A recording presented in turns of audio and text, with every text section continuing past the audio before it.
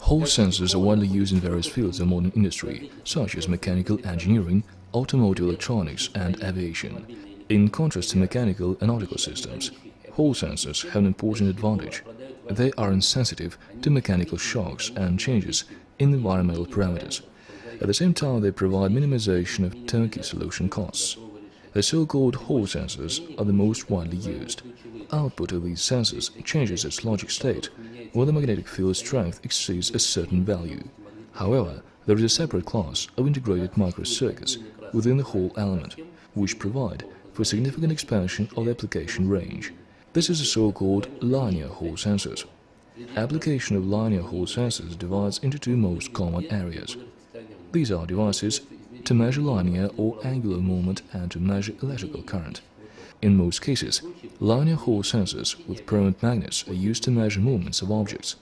This is due to the fact that to maintain maximum linearity, it is necessary to provide high value of change in magnetic field when changing distance between sensor and the reference point on the moving object.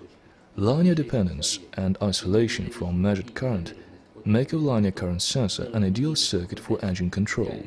Output of the integrated circuit in Hall sensor is proportional to the current in conductor. The output linear signal exactly reproduces the form of the measured current. It should be noted that linear current sensor determines magnetic field value generated by currents flowing by, but not the current itself.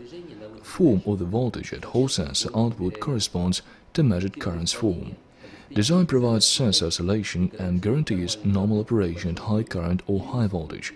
In addition, it must be remembered that current sensors ought to be used in the range of values that are close to maximum, because this reduces noise impact.